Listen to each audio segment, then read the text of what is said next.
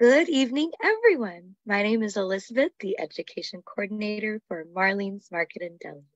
Tonight's special guest that we have with us, and it's always an honor to work with, we have Cheryl Myers. She is the Chief of Scientific Affairs and Europharma Educator, speaking on the topic of Achieve Optimal Breast Health. Thank you so much, Cheryl, for being here with us tonight. Thank you. I'm absolutely delighted to be able to visit with you, even if it's virtually. So glad to be here. Well, thank you. You have some wonderful information to share, and which is in honor of Breast Cancer Awareness Month. Mm-hmm. And what are some facts that well, isn't it that men can also get breast cancer? I had heard that. Yes, absolutely. Absolutely. As we get started very quickly, the way that I am attached to natural health is my very first degree is in nursing. So I am a registered nurse. And I also am something called an advanced practice oncology certified nurse, which means that I went the extra over and above to help take care of cancer patients. So I've always had a big place in my heart for working with cancer. And then I moved from oncology and cancer treatment into hospice care. And hospice care is home care for the terminally ill. These are individuals who are not expected to live more than 6 months. And my main group were individuals with cancer, although I did, this was a few years ago when we didn't have such good treatment for AIDS. I did have also an AIDS caseload and also end-stage heart disease. So it was a very gratifying way to work with health. And that's actually what piqued my interest in natural health and integrative health, was because my patients were always asking me questions about what about this rice powder, or what about this ABC diet, or what about this creative, whatever. They had all these different things that I knew nothing about. So I went to Purdue, which is a good school, go Boilermakers, but it's a very rigid school. So when I went to school, it was very, either it was my way or the highway. There was no straying off the path. It was mainstream medicine all the way, and the rest was voodoo, hokey stuff that couldn't possibly make a difference. Well, when I was working in hospice care, because my patients were asking me questions, I would try to look up answers. I would try to find more information. And sometimes I saw people who did very, very well. I saw people who changed their diet and adopted a new type of diet. That's back when the macrobiotic diet was big. They may not have had a complete cure, but they might have lived 2.5 years, surprising their doctors, and had better quality of life. I saw people using different touch therapies and massage and creative visualization who had much better pain control and anxiety control. So I saw these interventions working, but I also saw people getting tricked into using things that did not help them at all. I had an AIDS patient who was a professional photographer who had owned his own business in New York City. He had come back to the Midwest to die at the ripe old age of 39. So it was a very sad situation, but a very smart man. And he got tricked into buying a device that was a rubber band. And the rubber band went around his head at night, and it was attached to a little electrode that went to a battery pack. And the electricity was supposed to enter his bloodstream as he slept and kill the AIDS virus. And they only charged him $1,400 for that. So I saw the good, the bad, and the ugly. I saw people doing wonderfully, and I started to think there's something to this. There are other approaches to health. There are ways people can reach their health goals, both with prevention, both with recovery, and also with treatment. At the same time, I said, there are people out there, the lowest of the low, that are trying to make a buck off of people's fear and desperation when they're at their lowest. How do you tell the difference between the two? So be careful what you look into, folks, because when you start getting interested in something and you start to explore, next thing you know, you get sucked right into that world. And that's what happened to me. I became very, very interested in pathways to achieve wellness on their own or in conjunction with mainstream medicine to help people achieve their optimal health goals. So that was 25 years ago. I moved into working in integrative medicine, worked in a variety of positions, mostly with education and overseeing the science related to our expectations of how the product may work. So I always tell people, if you buy tennis shoes on the cheap, or if you decide that you want a small car that doesn't have very much get up and go versus a luxury vehicle, if you decide that you want you don't want to spend a lot of money for crystal glassware, go for it. Awesome. Good for you, frugal you.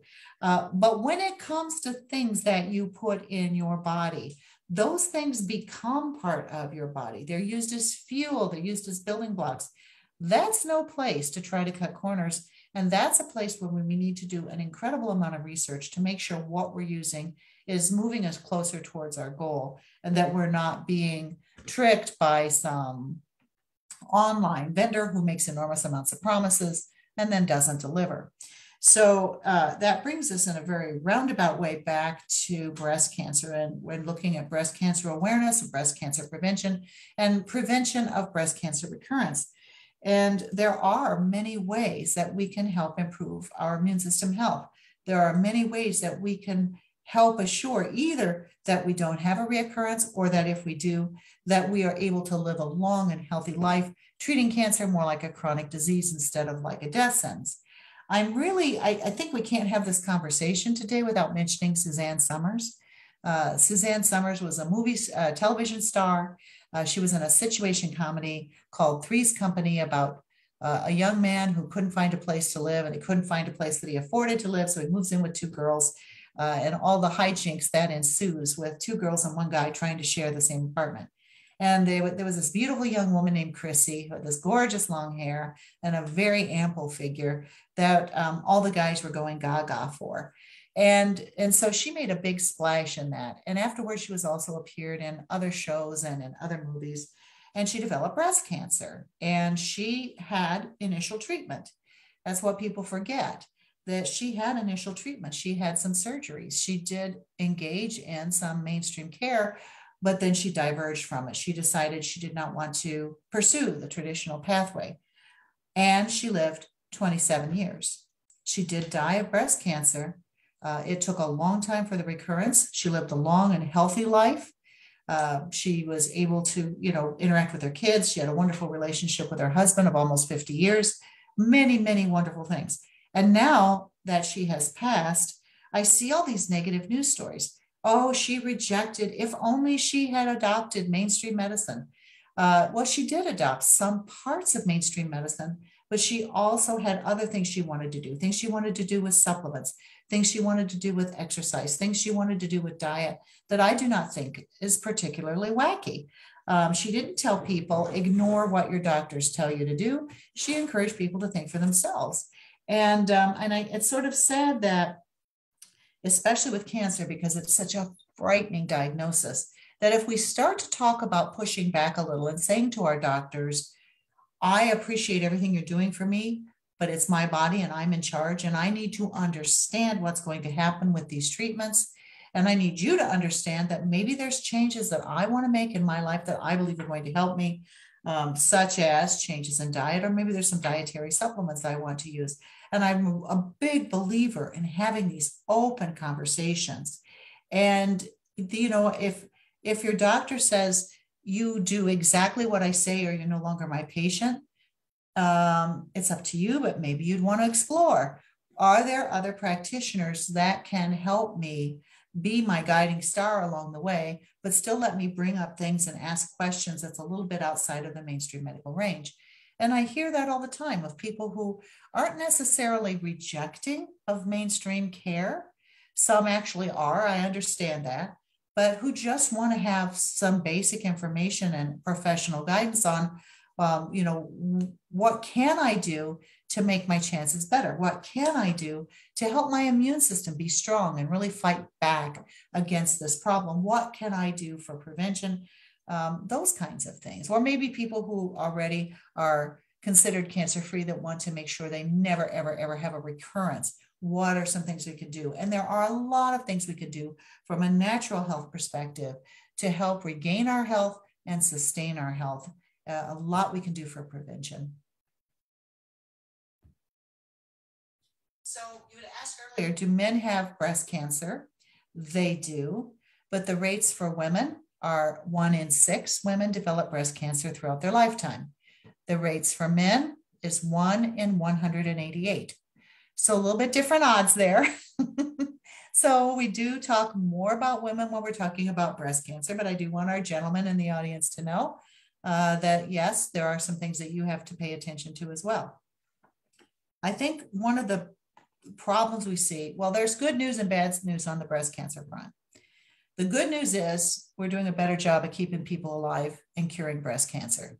The bad news is there's more of it. So we've seen rates rise 20%. That's a lot. We've seen these rates rise, well, in our country. You're not necessarily seeing this in parts of Africa where they don't have a lot of the same food issues and contaminant exposure issues that we do have in the United States. But, we do see it's on the rise, but we are doing a better job. So fewer women are dying of breast cancer, hallelujah, but more women are getting breast cancer. And there's a couple of different types of breast cancer.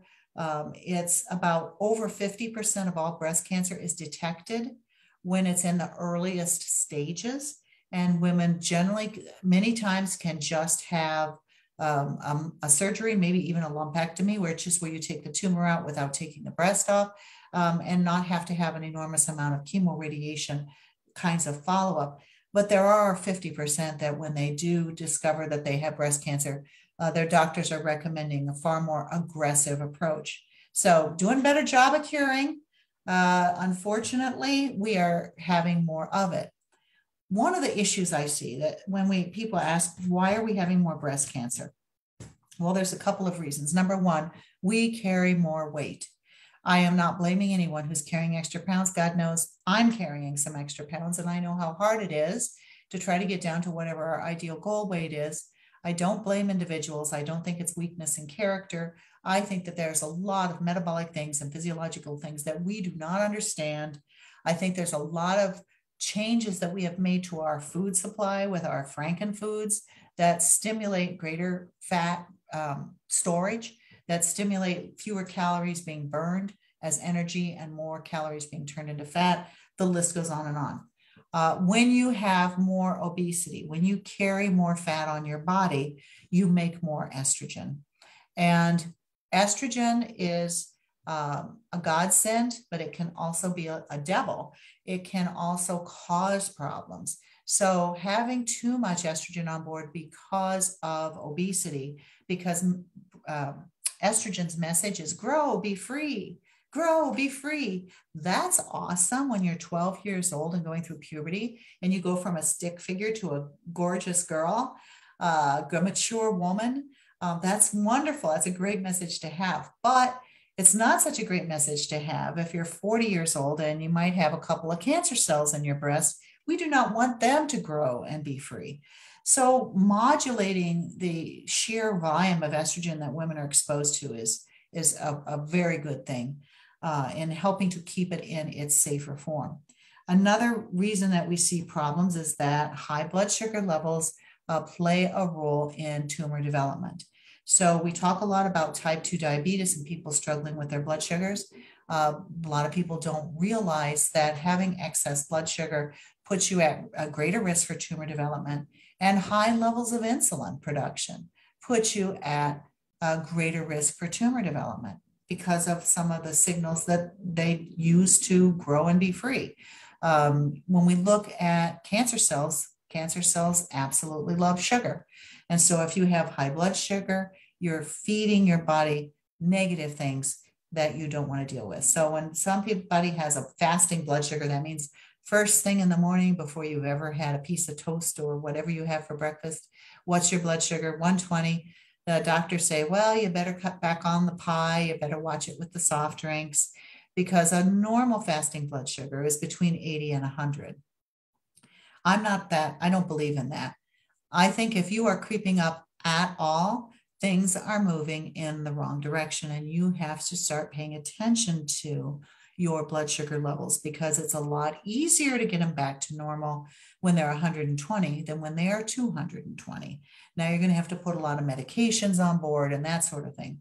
So paying attention to blood sugar levels, looking at how many simple carbohydrates you have in your diet. I don't tell people to wipe them out entirely because I'm not sure that that kind of dramatic dietary change is sustainable for people to do all at once, especially if they're used to eating simple carbs. But I say, try to, if you drank 4 sodas a day that are sweetened with high fructose corn syrup, why don't you try to switch 3 of them to sparkling water? You'll still get the fizz, but you don't necessarily have the sugar pouring in. If you like sweet treats, are there any nut or granola bars that have fewer of the simple sugars and more of the complex carbs that will maybe satisfy that snacking urge? So taking baby steps and making a difference is important in blood sugar, helping with blood sugar. So those are some reasons. Another reason we're seeing this huge increase in breast cancer has to do with fake estrogen. Remember how I said estrogen can be an angel or a devil? Well, and a lot of things in between. Well, we're exposed to fake estrogens. They call those xenoestrogens. Xeno means foreign. So it's not Xena, warrior princess. It's xeno, meaning foreign estrogens. And these come from industrial and manufacturing pollutants. So we all know we're not supposed to drink water out of plastic bottles that contain BPA, right? BPA stands for bisphenol A. But a lot of people don't know why. Why am I avoiding BPA? Well, I know it might cause cancer, but why? It's because BPA, bisphenol A, which is used as a plasticizer in plastic bottles, is a xenoestrogen. It adds to your body's estrogen load. It's implicated in increasing your risk for all of the types of cancer that are fueled by estrogen. So yes, breast cancer, but also uterine cancer, cervical cancer, and ovarian cancer. So that's one thing to pay attention to. There's other pollutants as well, things that are used in food that is not grown organically to kill bugs. And, one of the ways that you kill bugs that are consuming your crop, because a farmer wants to harvest the crop, they don't want to lose it to bugs. The way that you kill those insects, many of these are called hormone disruptors. And when you have hormone disruptors that are being sprayed on your plants to kill the bugs by interfering with their reproductive cycle, then guess what? Some of those gets into our body, and they're endocrine or hormone disruptors in our human body as well. So yes, it's microscopic amounts, but you expose it over and over and over again, and you end up with more problems. So one of the first things to look at is what is going on in our life that increases our exposure to fake estrogens. What is going on in our life that is increasing the production of our own estrogen and getting those risk factors under control? There's also, because my area of expertise is the use of dietary supplements to help people achieve their health goals, there's also a supplement that can be really, really useful for people who have more of the negative forms of estrogen. And it's called, are you ready for this? Because it's a long one. It's called diindolylmethane, DIM. DIM. Now, DIM is from cruciferous vegetables. So those vegetables your mom told you to eat that you might not have liked as a child: Brussels sprouts, cabbage, broccoli, cauliflower, bok choy, kale. These are all cruciferous vegetables. They contain compounds that when you chew them and they're mixed with your stomach acid, metabolize into DIM, diindolylmethane. So people have known for a very long time that cruciferous vegetables, having a lot of them in your diet, help reduce risk of breast cancer and other hormone-dependent cancers. So we have known that for a while. But now there's more and more research looking at what kinds of compounds are in these cruciferous vegetables and how can we use that to drive down the risk further. So the way that DIM works, and by the way, please continue to eat your cauliflower.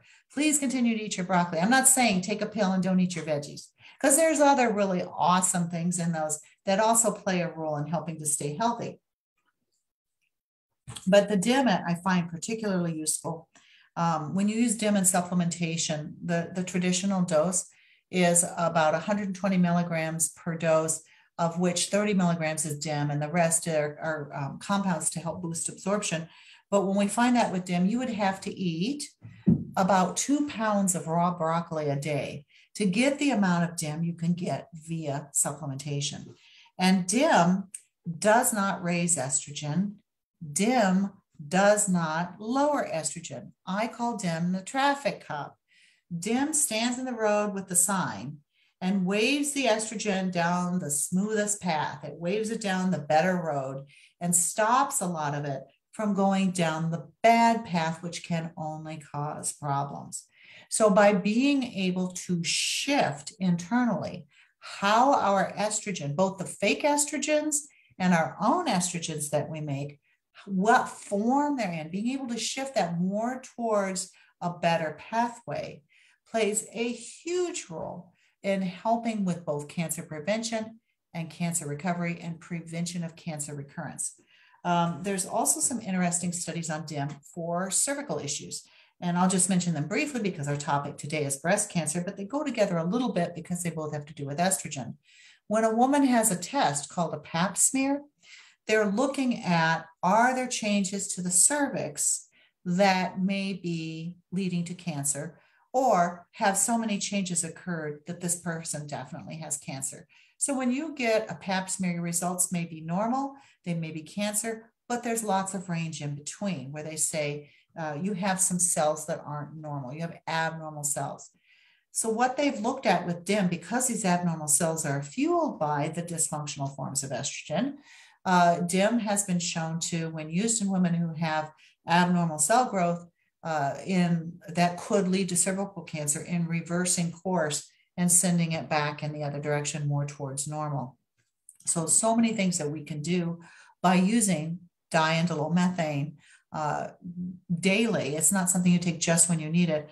And not only is it one of my favorites for both prevention and prevention of recurrence with breast cancer, but I like it for a whole host of women's issues that have to do with what we call estrogen dominance. So, perimenopausal and menopausal changes that are very uncomfortable, PMS, menstrual migraine, headaches, women who have endometriosis, women who have endometrial fibroid tumors, cervical dysplasia, which is what they call abnormal cervical cells that might be leading in the wrong direction. There's a whole host of issues that women have that respond that there's correlational studies and actual studies that have shown that DIM can make a big difference in helping to prevent these issues or helping to make them better. So one of my most favorites is diindolylmethane to help women who may be struggling, as I said, with preventing recurrence or with prevention in the first place.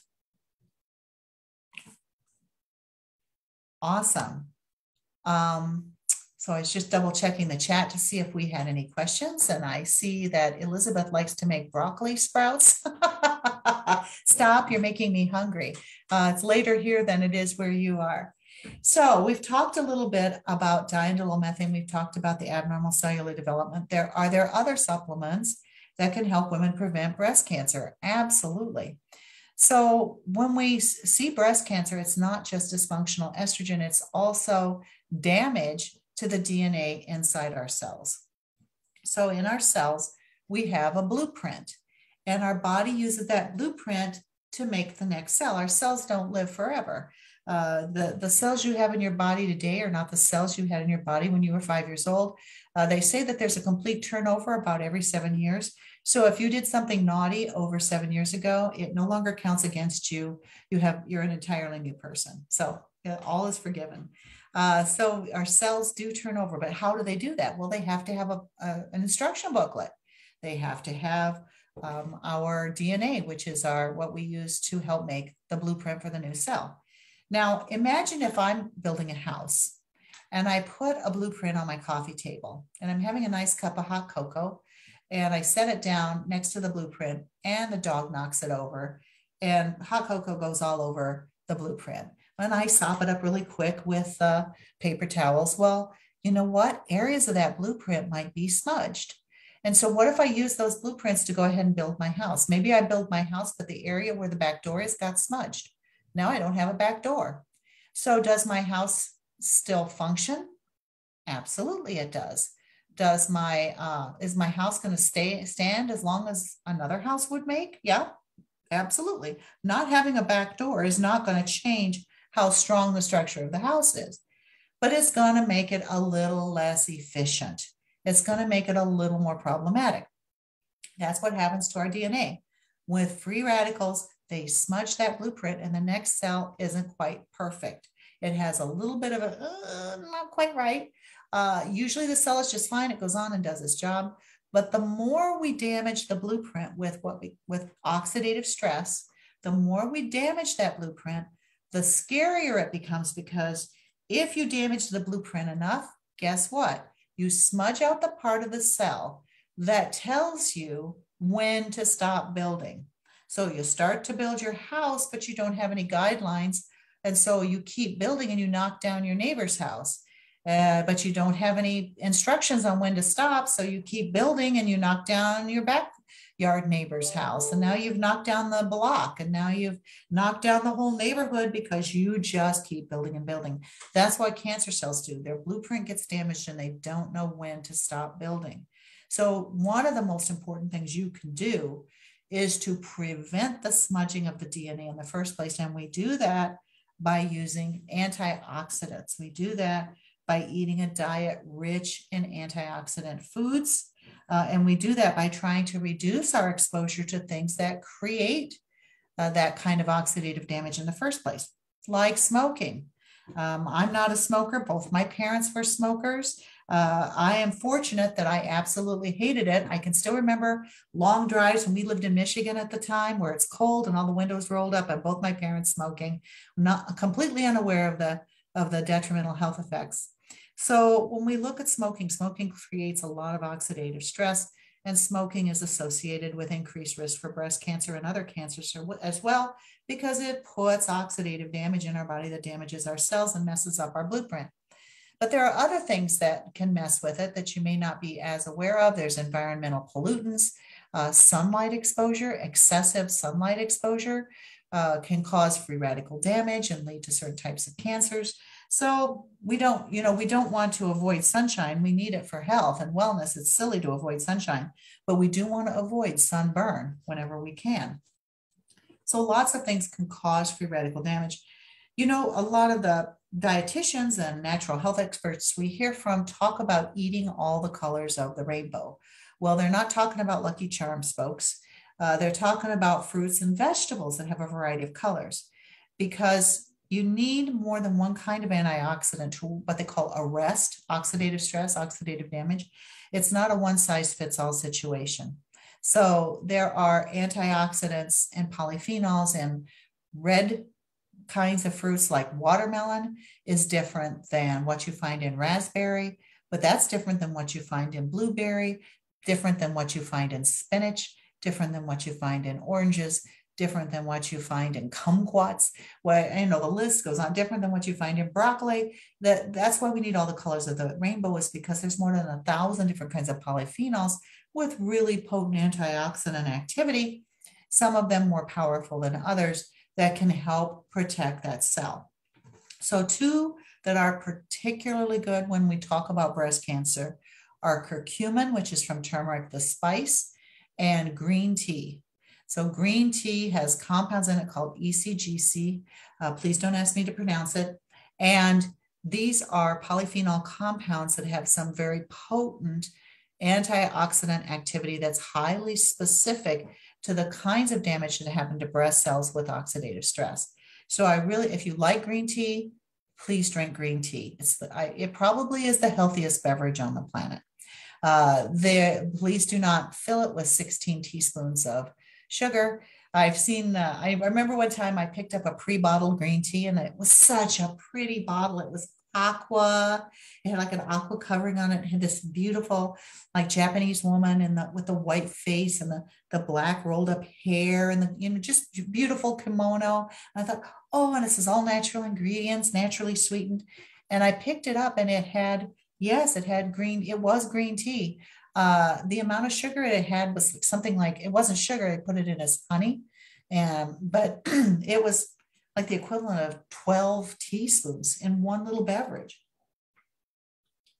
It's ridiculous. So yes, do drink green tea. Please do not sweeten it up too much. Then we have my personal favorite, curcumin. So A lot of people have heard about curcumin. It's one of the top 5 best-selling supplements on the market today. Curcumin is awesome. So when we look at curcumin, it's a compound found in turmeric. And that's so confusing to people because turmeric is a spice and the media always talks about turmeric and its anti-cancer activity, turmeric for arthritis. But then when you click on the article and you actually read it, the study was not on turmeric. It was on curcumin, which is a compound found in turmeric. One of the problems with that is that while turmeric is a healthy food, it's not the medicine. So if you like turmeric, please eat it every day and eat it bountifully. But if you are using it more as a medicine, to use it for a specific prevention, to help prevent occurrence or to help you recover better, then I absolutely think you need to move from turmeric to the supplement, which is the curcumin. Turmeric only contains 2% to 5% curcumin. So I've seen companies on the internet selling turmeric in a bottle, which is, by the way, cheap, 1,000 milligrams of turmeric, 1,000 milligrams in every single capsule. And then on the label or in their marketing, they may say turmeric contains curcumin. Maybe they break the law and they make all kinds of disease claims for their product. Curcumin prevents arthritis, treats arthritis, prevents cancer, treats cancer. They might make all these crazy claims. But what they never tell anyone is that in 1,000 milligrams of turmeric, you can have as little as 20 milligrams of curcumin. And as my grandfather would say, that's like spitting in the ocean to raise the tide. You're just not going to get medicinal levels of curcumin in your bloodstream at 20 milligrams at a time. Now, it is true that both turmeric and curcumin are hard to absorb. So using an enhanced absorption system is good. There's a variety of ways. My personal favorite is a patented method that uses turmeric essential oil in a process by which the flakes of curcumin are embedded with a small amount of oil.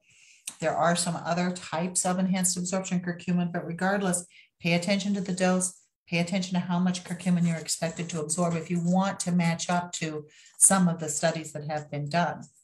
So I really do love some of the studies that have been done specifically on curcumin, looking at breast cancer and how it helps to prevent breast cancer. Well, number one, it is a super potent antioxidant. I mean, super potent. So when the USDA measures the antioxidant activity of a food, they measure it in per 100 grams. So for example, blueberries are about an 8,000 ORAC value, and dark chocolate powder is about 37,000. Ooh la la, because I like dark chocolate, right? Dark chocolate is an awesome antioxidant. When you look at our curcumin per 100 grams, the antioxidant ORAC value is about 1 million.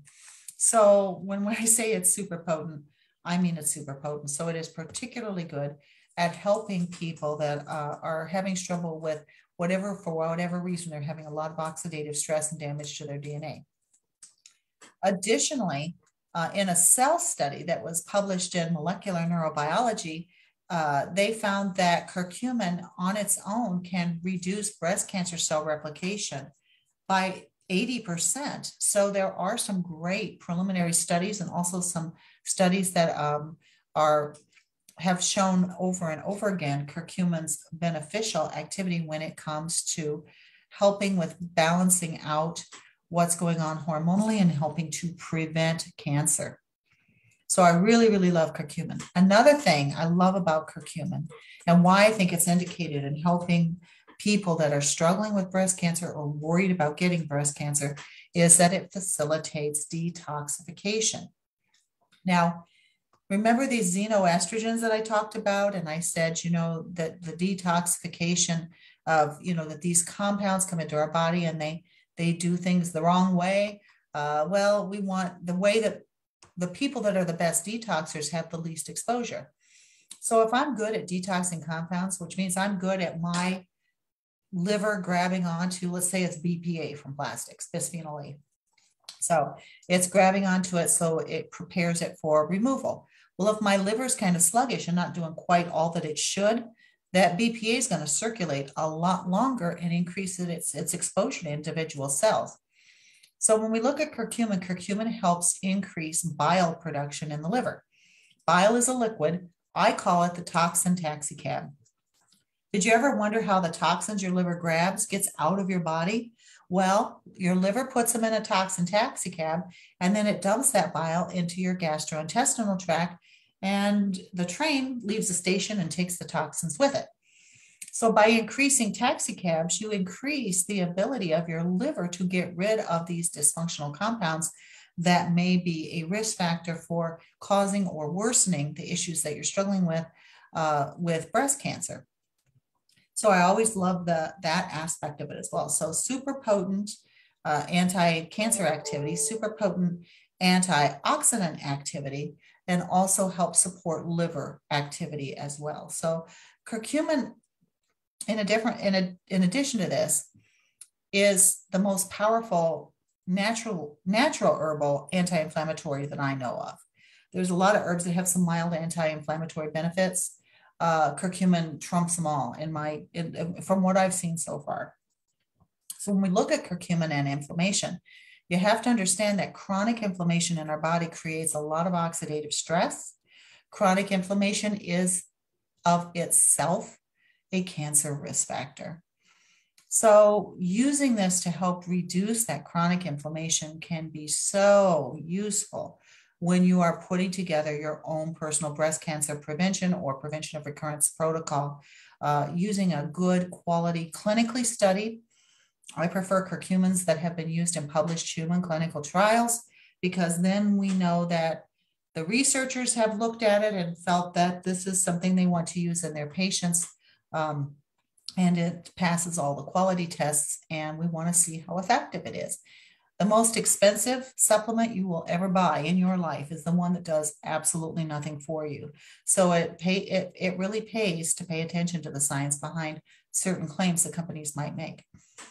Another natural compound that is extraordinarily useful in helping to prevent breast cancer and breast cancer recurrence and recovery is vitamin D. Well, it seems so simple, doesn't it? When you would think that we would have more naturally occurring vitamin D on board, but we do not. Number one is because we're not outside very much, more people, used to be in the olden days, more people worked outside than inside, or spent more time outside than inside. Now, most people with jobs, those jobs are inside. So you have reduced exposure to sunlight. You do not absorb vitamin D from sunlight.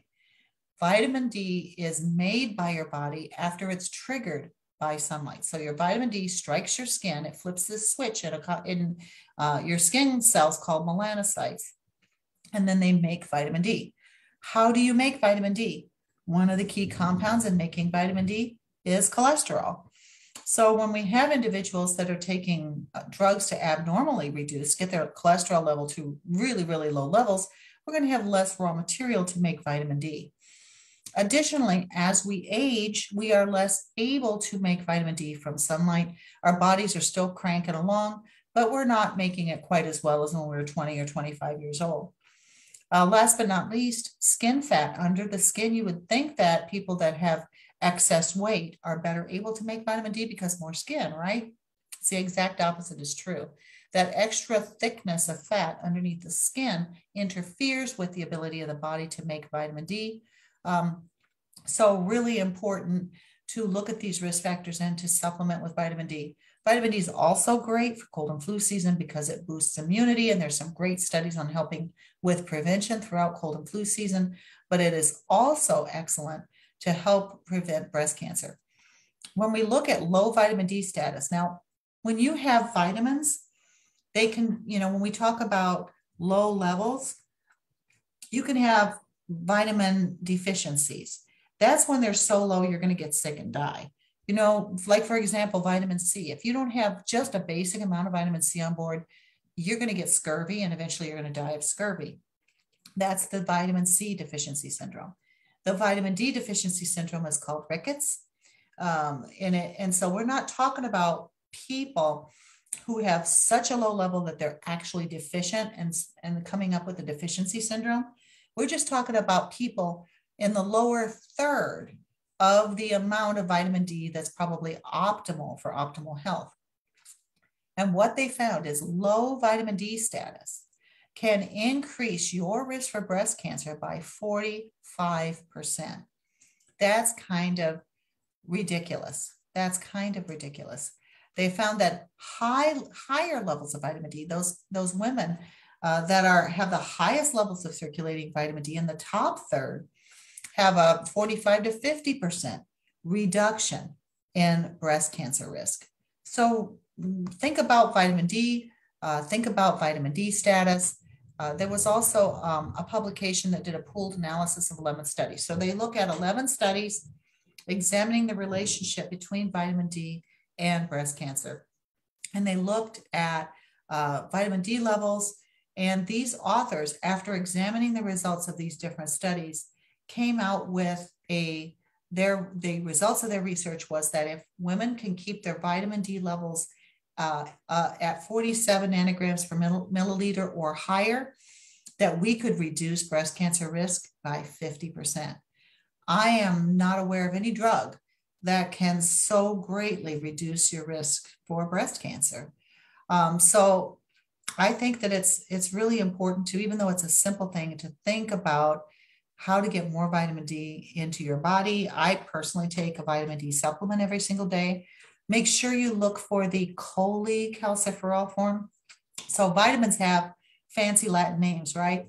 And sometimes there's more than one form of a vitamin. There's two forms of vitamin D.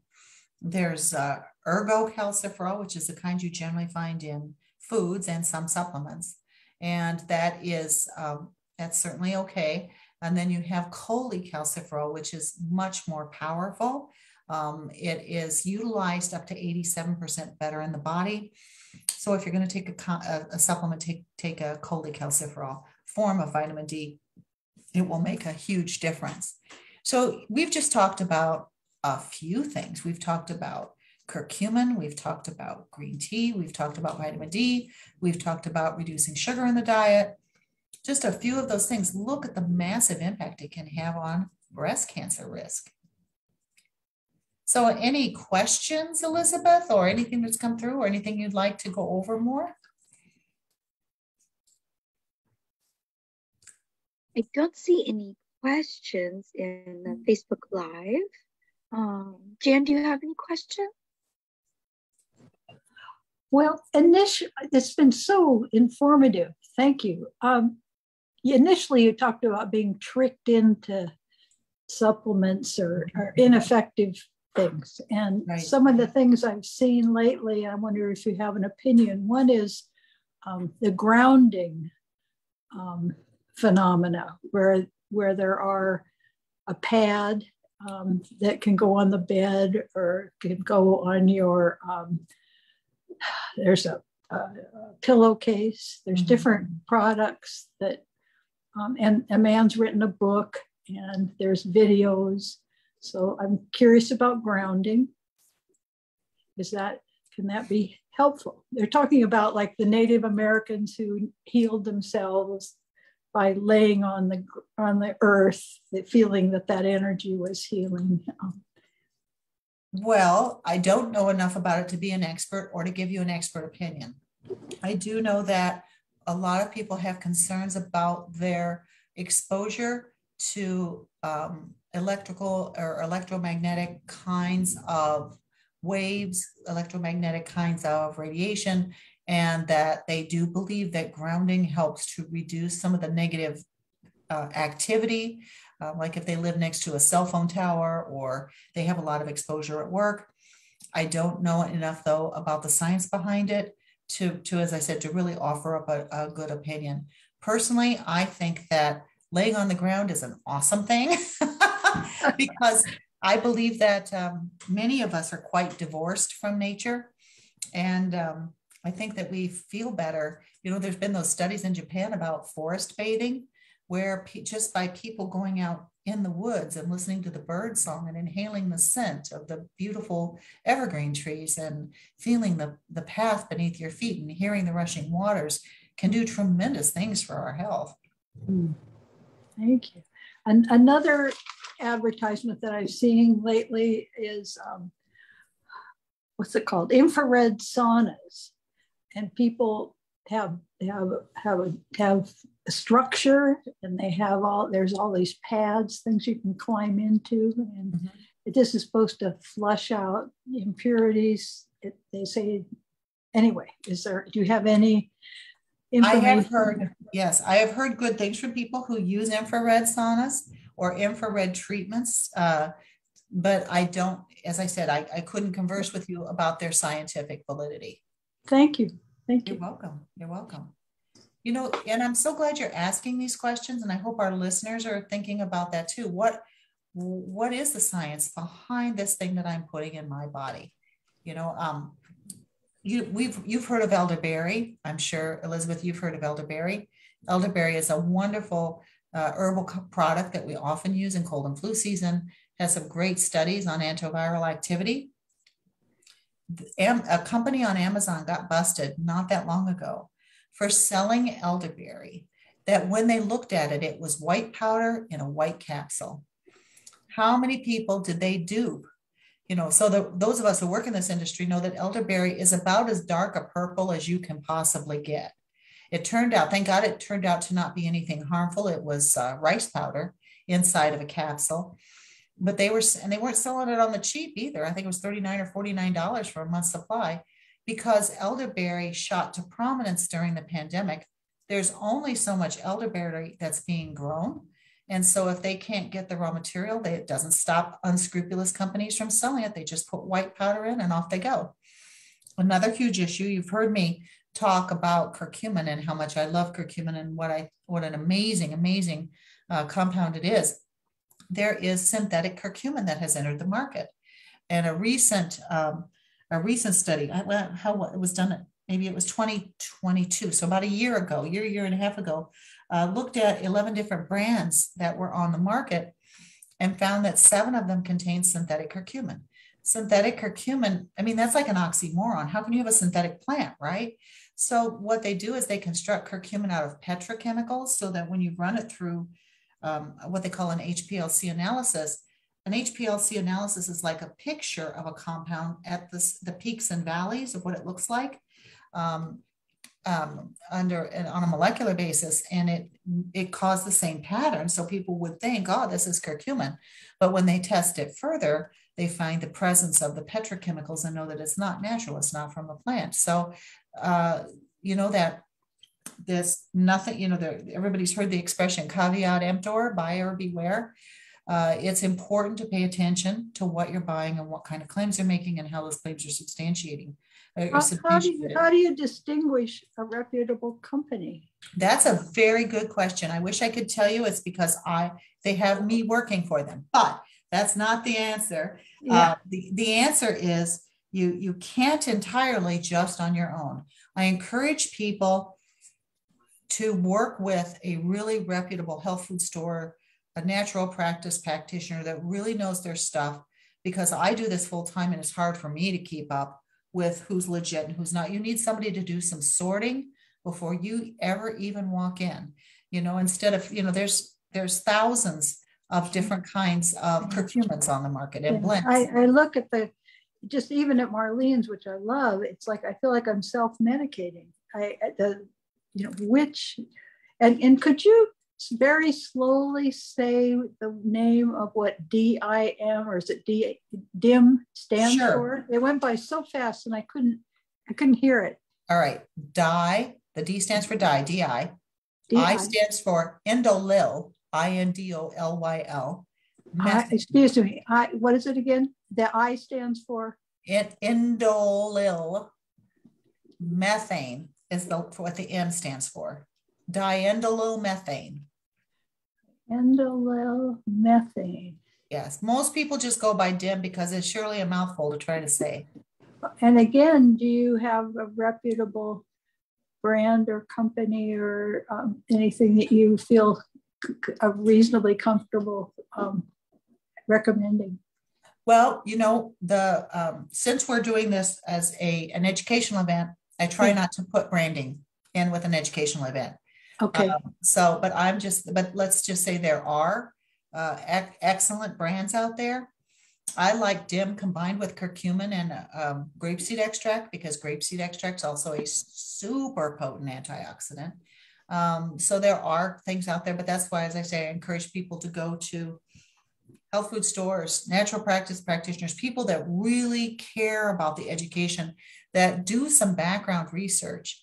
Thank you. I also, it's not a trick exactly, but another way to help guide your purchase when you're looking at is something legit or not, is has there been published clinical studies on it? And be careful, because people throw those words around a lot. So when I talked about the curcumin that has boosted absorption with turmeric essential oil, that's the most clinically studied enhanced absorption curcumin in the world. There's 90 studies on that, almost 90 studies, and human studies of those, about 40 of them are human studies. That's a big deal. When you have something that has been chosen time and time again by researchers to really make a difference in the patients that they're doing the study on, or whatever kind of study they're doing, that's very useful. But one of the things I hate is I have a love-hate relationship with the internet. So one of the things I hate are companies that say, I'll pick on curcumin again, look at curcumin, look at all the studies, and they'll list the studies, but none of them were done on their curcumin. Or they'll say, in our own private study, which hasn't been published, but you can look at the results here on my website. I hate that too, because unpublished studies means it has not been what we call peer reviewed. You're just taking their word for it. You don't know how many people, you don't know what the conditions were, you don't know who paid for it. Oh yeah. Well, paying for it isn't always a bad thing. For example, no researcher out there is going to look at, for example, does adding turmeric essential oil boost the absorption of curcumin? So there are companies that legit pay for studies to find out information. But you're right. Looking at how are they paid for, are the majority of them paid for because of the NIH grants or through reputable research, or are all of them completely funded by the company? If the company funds a study, did they provide the money as an unrestricted educational research grant? And that's a legal term. That means that if Cheryl has a company in Cheryl's garage on Cheryl's supplement, and I pay a scientist to, could you test this for me? Did I give it as an unrestricted research grant, meaning that he can say it doesn't work at all and that Cheryl's full of it and has no repercussions, that they are able to publish. A lot of companies do participate in research, but it's restricted, meaning that if they get a negative outcome, they bury it. And it's not just the dietary supplement industry, it's the drug industry as well. I mean, we could probably talk for a long time about how far a pharmaceutical company will go to bury some negative information on one of their prescription drugs, or to try to prove that it's better than its competitors, or how they do that. So, it's sad that we all have to be little mini scientists, isn't it? But as I said, that's why it's important to create relationships with people who do this for a living, and hope that they guide you in the right direction. Because, I only use supplements from 4 different companies. And it's not because there's only 4 good companies out there. It's because those are the ones I know for sure. I have that information, that I understand that they're okay. Are you willing to put that in the chat? To write it down for me? Because then I can go from there and research. You know what, Jan? If you would not mind contacting Elizabeth, I will send you all the information that you like, but we'll do it offline instead of. Wonderful. Thank you. You bet. Yeah. Absolutely. And thank you. You asked wonderful questions. Obviously, you know a lot about this. Well, I love living, and I've had some serious surprises, and I'd like to enjoy the life I have. Yeah. Maintain my health. Mm-hmm. One of the things that I struggle with a little bit, and I've seen this happen in working both in mainstream cancer care and also working in integrative medicine, is that people blame women for getting breast cancer. It's like, well, what did you eat? Or what did you do? Or did you breastfeed? Or did you not breastfeed? Or did you take birth control pills? Or did you, it's just like, come on, people. Sometimes people do everything right, and we don't know what's going on at a genetic level. We don't know what we're exposed to. That time we hopped on the bus and there was a funny cloud we walked through. I mean, how can we possibly understand every single thing that we come in contact with? We do our best. We do our best with lifestyle choices. We do our best with supplements. We do our best with voting, to vote for politicians that will help keep cleaner air and cleaner water and reduce all the dangerous chemicals we're using in our food. We can do everything right and still end up with a problem. And I think that's time to stop that and start looking at solutions instead. Yes, please. Mm-hmm. Yes. And I think we've watched that unfold with COVID. Mm-hmm. You know, first they were trying to find whose fault is this. Mm-hmm. And you can get all the boosters, mm-hmm. Plus the food, plus whatever. And still my sister and brother-in-law are in Germany and they caught COVID. Yeah. So there's a lot of factors. Unknowns, mysteries in life. Yes. But as you say, we do the best we can and try to support the science and wonderful that you're willing to share what you know. Oh, well, thank you. That's so kind of you. All right. Anything else, Elizabeth? How are we doing? Oh, we're doing great. I did have a quick question. So I've heard like some things where this article said that breast cancer is not always like DNA related. Mm-hmm. And I want to know your thoughts about that. And then also, what are your thoughts about transvenous vitamin C? Okay. So first, I'm not exactly sure what you're reading. And if you want to send it to me, if you find it, feel free. I believe all cancer is DNA related. They might have been saying it's not necessarily in your genes. There's only a small portion of people who develop breast cancer that is because of genetics, which is damaged DNA you were born with. We talk about the BRCA1, BRCA-1 gene. So that might be what they were talking about, because all cancer has damage to the DNA that causes the malignancy to develop in the first place. Some people are just born with it, those unfortunate souls that have to pay extra special attention their entire life long to all these factors because they have a higher risk, because they have genetic damage. It's a mutation, a permanent mutation. And what was the second about intravenous vitamin C, or what was it? Yes. Okay. Well, intravenous vitamin C is good for a lot of things. If a person is undergoing breast cancer treatment, chemotherapy, I would absolutely encourage that person to be working with a professional and not just going off to another practitioner and getting IVC, because there are certain chemotherapies that it may not do well with. And there are some dietary supplements that have some preliminary investigation about use with chemotherapy, use with radiation therapy, that are incredibly promising results. So for example, with curcumin, every single study that's been looking at curcumin used in conjunction with a chemotherapy has found that it actually helps the chemotherapy work better. It's what they call a chemosensitizer. But has it been tested for every single chemotherapy on the planet? No. So I'd be a little bit more careful then. There was a recent human study on multiple myeloma, 33 individuals. The only cure for multiple myeloma is bone marrow transplant. And a lot of times people can't have a bone marrow transplant because they are too sick, they're too old, the disease has spread too far, they can't find a candidate. There's a lot of factors why. And so the secondary goal is to put it in remission. Remission means the cancer goes to sleep, you don't have symptoms, you feel great for a long period of time until it wakes back up again. So they did one group that took chemo. It was a 4-week study. So half the people got chemotherapy and a steroid, the steroid to help push the immune system down, because in multiple myeloma, you've got plasma cells and such that are kind of replicating out of control. Actually, both groups got chemotherapy, both groups got steroid treatment. One group got a placebo, one group got that curcumin I was telling you about, that is curcumin with a turmeric essential oil boosted absorption system.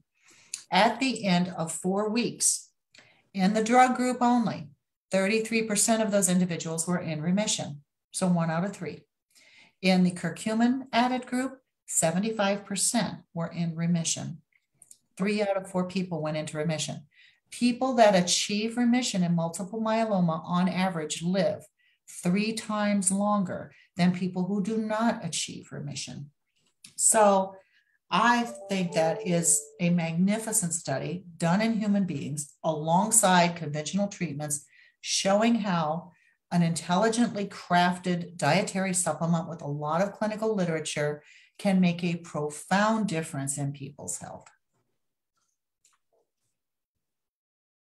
And that one wonderful curcumin product, I use it almost daily, and it helps my inflammation levels so much. I deal with a lot of inflammation and pain with my lupus, and the other product that has the boswellia, I'll use that when I'm having a really bad pain day in conjunction with the curcumin, and it gets me moving and grooving again. Well, you know what? I'm sorry you're dealing with this painful condition, but just think, when you treat it using curcumin and or boswellia as well, you get side benefits instead of side effects. So instead of side effects, yes. So like, you know, if you're taking over-the-counter drugs, your side effects might be ulcers, raising your blood pressure, reducing kidney function, all these nasty things to get liver damage. You're getting side benefits like cancer, breast cancer prevention, and Alzheimer's prevention. You know, so that's another reason why as I said, I'm not against mainstream medicine. There have been a couple times in my life, mainstream medicine saved my life. I always say, if I get hit by a pickup truck, please do not take me to an aromatherapist. Please take me to the closest trauma center. Mainstream medicine does trauma really, really well. But there are so many times with, why can't we weave this together? I feel like that. I almost feel like, why can't we all get along? Why can't we take some steps? I think we are bridging the gap. It's much better than it used to be. Much better. Why can't we be friends? Why can't we be friends? Absolutely. So I think the more we work with legitimately research dietary supplements and achieve our health goals, and report that to the mainstream medical world, we'll start to see that change a little bit and be more understanding that there might be more to the world than just mainstream, narrow, wear your blinders kinds of healthcare. Definitely. Well, we're on our way to bridging that friendship, and we'll all be friends, and we'll have that integrative health and wellness platform for all. Awesome. Well, thank you. Well, thank you so much, Elizabeth, for inviting me here today. It's just been a delight to be able to chat with you all about something, as you can tell, is near and dear to my heart. And we can do a better job to help people. We can do a better job than what we're doing. So thank you for helping to get that information out there. Oh, yes, not a problem. It's my absolute pleasure anytime I get the chance to work with you. And looking forward to next year's schedule. Well, we're getting that in the books and working on it. So stay tuned, folks, for more wonderful classes with Cheryl Myers. Thank you. Bye. Thank you. Bye.